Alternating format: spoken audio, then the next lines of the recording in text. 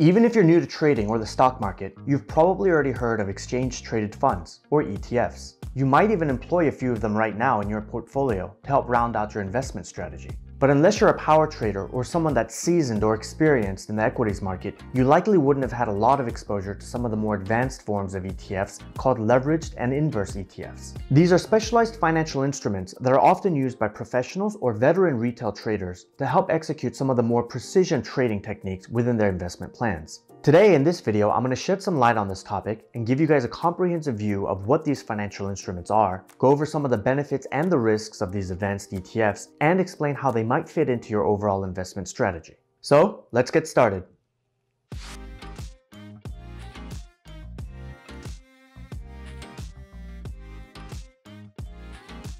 Hey, welcome back to DANIELSBREW, your place for personal finance, investing, and career development insights. A while back, I published this beginner's guide to mutual funds and ETFs where I explained the origin concept of these two financial vehicles and also highlighted some of the key important things you need to know in order for you to start investing with them. So before we continue on with this session of DANIELSBREW, if you haven't already seen that video, make sure you check that out first. It'll give you a good idea of what ETFs are and the concept behind their creation. And that's critical to know before we dive into these specialized forms of ETFs. But just as a refresher course, let's just take a moment and first baseline the definition of an ETF. ETFs, or exchange-traded funds, are investment vehicles that are made up of a collection of different securities, like stocks or bonds, that you can trade out in the open stock market. As a retail trader, it's sometimes hard to pick that right stock or that right company to invest in.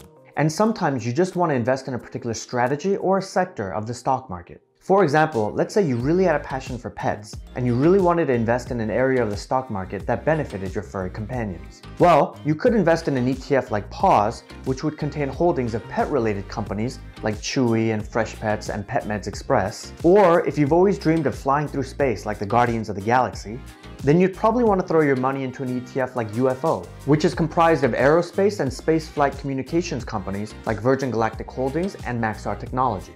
But more commonly, most people are interested in investing in the stock market as a whole, or a particular sector of the market.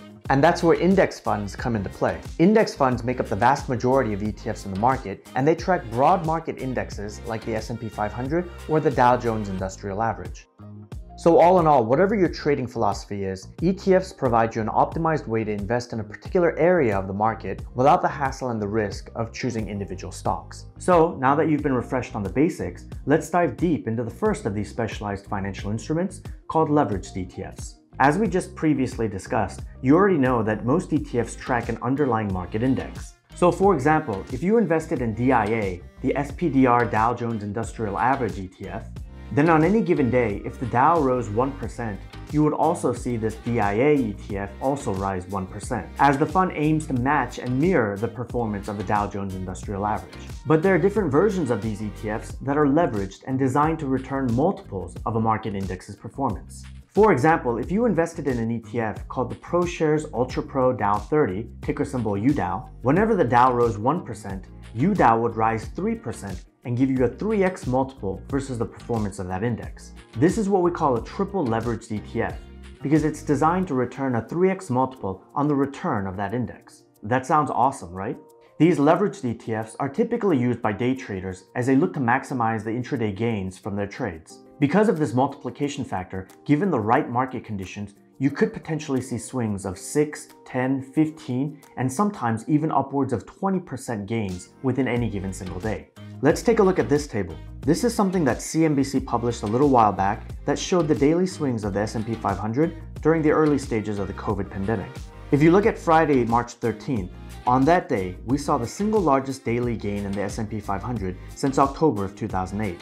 That day, the S&P 500 gained 9.2%. But if you had been holding this triple leveraged ETF, the Direction Daily S&P 500 Bull 3X Shares ETF, ticker symbol SPXL, then on March 13th, you would have seen a gain of 26.9%. If you had $10,000 invested in that ETF, your return on that single day would have been $2,690. Now that's really impressive, but it's important to note that this leverage works the other way around as well. On that following Monday, March 16th, the S&P 500 dropped 12%, making it the single biggest decline day since 1987. If you were holding SPXL on that day, you would have lost 33.9% of your value in your fund. that means that same $10,000 would have been reduced to $6,612 on that day. So it's really important to remember this, that the leverage factor works both ways, equal risk to equal reward. Also, as you do some research into leveraged ETFs, you'll find that this leverage actually comes in various degrees as well, ranging from 1.5x to 3x of the return. So if you're interested in buying into a leveraged ETF, you can also decide how much of a multiple you're willing to risk with your investments. But as you can clearly see, because of the multiplication factor of these leveraged ETFs, if you're lucky enough to make an entry into the market when the market is rising, these specialized financial instruments could end up netting you a high profit within a very short period of time. And that's why these leveraged ETFs are popular amongst day traders and short-term swing traders. Now, hearing this, you might wonder, why is it only popular with short-term traders? Why wouldn't someone just buy and hold these leveraged investment vehicles for the long term? I mean, this previous bull run that we just had lasted almost 11 years, from 2009 to 2020. And in that time, the stock market rose over 357%. So if we've held a triple leveraged ETF all this time, wouldn't our gain have been over 1,070%? Why wouldn't anyone want to do this? Well, that's a great question, but there is a specific answer as to why most traders won't hold leveraged ETFs for the long term. And that has to do with something called the decay factor. You see, the reason why holding a leveraged ETF for the long term is dangerous is because leveraged ETFs are rebalanced every day to make sure that they maintain that multiple ratio with their market index. So when the market has a down day, the losses in the leveraged ETF are fully captured and realized, which means if you have further down days, the effect is compounded and the loss in the fund is proportionally greater than compared to the index that it's tracking against. Here's a simple example that explains what I mean.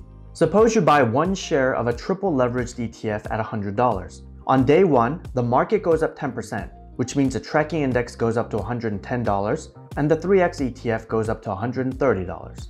On day two, the market goes down 10%, which means the tracking index goes down to $99 and the triple leveraged ETF goes down to $91. On day three, the market goes up 10%, so the tracking index goes to $108.90 and the triple leveraged ETF goes to $118.30. And on the fourth day, the market goes down again 10%. Which means the tracking index goes to 98.01 and the triple leveraged ETF goes down to 82.81. Now, if you look at all 4 days, given that the price action was simply up and down by the same percentage point each day, you would think that you should be back to even with your investment amount, right? And with the tracking index, you're close.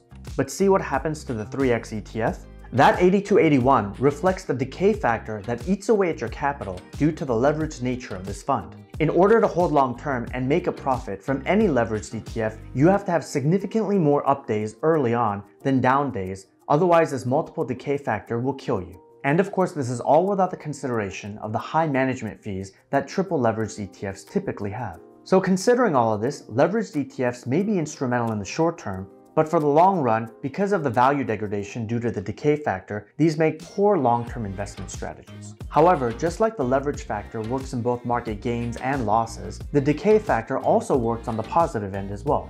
This means that if you were lucky enough to buy into a leveraged ETF when the market was rising, and you had many successive up days early on, then you could potentially make even more than the projected multiple for this fund, which means then you could theoretically hold for as long as you felt comfortable. But that's a decision you'll have to make on your own based on your respective situation. Okay, so I know that was a lot, so let me just pause here for a second. Did all of this make sense to you guys? Leave me a comment below in the comment section if any of this wasn't clear, and I'll try my best to further clarify for you guys. But if you thought my explanation was effective, if you could smash that like button for me, I'd really appreciate it as it helps out the YouTube algorithm. Okay, cool. So let's move on to the other type of specialized ETFs called inverse ETFs. Okay, now this type of ETF is a little bit more straightforward. Basically, these ETFs aim to achieve the opposite performance of their underlying market index. So for example, if the Dow Jones Industrial Average was down 3% in any given day, then an inverse ETF like the ProShares Short Dow 30, ticker symbol DOG, would be up 3% for that session. It basically performs in the inverse of whatever the underlying index is. But what's really interesting is there are actually categories of ETFs that combine the inverse and the leveraged characteristics of these vehicles. These leveraged inverse ETFs provide not only an opposite, but also a multiple factor on their performance versus their underlying index. Here's a quick list of some of the more common ETFs in this classification that are sponsored by a financial firm called ProShares. As you can see, for these 5 common total market indexes, here are the triple leveraged inverse ETFs, the double leveraged inverse ETFs, the non-leveraged inverse ETFs, double leveraged positive ETFs, and triple leveraged positive ETFs. And this is just the tip of the iceberg. There are hundreds and hundreds of similar ETFs out there, all with their own unique flavor and style to them. So now that you're aware of these advanced types of ETFs, you might ask, when's the right time to utilize them? Well, there are three main scenarios in which you'd want to use these specialized ETFs. First, if you happen to be holding a long equity position, but you feel like the market is going to turn the opposite direction. As a safety hedge, you could take a small position in a leveraged inverse ETF. If you are using a triple leveraged inverse ETF, in order to hedge your initial investment amount, theoretically you'd only need to invest another third of the original principal of your long position to break even. That is, assuming you are correct on the market direction, of course. Secondly, if you are looking to short a particular equity, then using an inverse ETF might be a safer alternative. Buying into an inverse ETF eliminates some of the inherent risks of holding a short position, like capping the potential loss that you can incur to only what your original principal investment amount is, as well as ensuring more order execution reliability, as you don't have to depend on your broker to find shares to borrow for your short sale. And lastly, a leveraged ETF is a great way to take advantage of some momentum trading, especially when the stock market rises on the back of some positive news. Let me give you a quick example. On April 29th of this year, the stock market had a strong rally off of the positive earnings reports of Microsoft, Facebook, and a few other notable companies. And if you look at this ProShares Ultra Pro QQQ ETF for that day, this ETF, which is a triple leveraged ETF that tracks the NASDAQ 100, started rising at 9:41 a.m. and by 10 minutes till closing, it had reached a gain of over 6%. Now it did sell off a little bit into the close, as you can see here. But if you rode this wave from the start of the morning, you could have cleared a solid 5 to 6% off of the earnings momentum from this market. And these are the times where day traders and short-term swing traders take advantage of these leveraged ETFs to maximize the gains from their trades. So there you have it, my in-depth review of leveraged and inverse ETFs. I hope this provides you some clarity on these two investment vehicles and gives you some confidence to utilize them in your own portfolios. If you got some value out of this video, then please hit that like button for me, and don't forget to subscribe and hit that bell icon to get notified anytime I drop videos like this one. And in parting, I'll just leave you guys with this one thought. While these specialized types of ETFs can take a little bit more time to learn than other types of equities out there, I'd really encourage you guys to take some time and research to learn as much as you can about these financial instruments, because once you're comfortable trading with these specialized financial tools, your ability to become nimble and creative in your investment strategy grows immensely. So with that, thanks again for joining me today on Daniel's Brew, and I'll see you next time.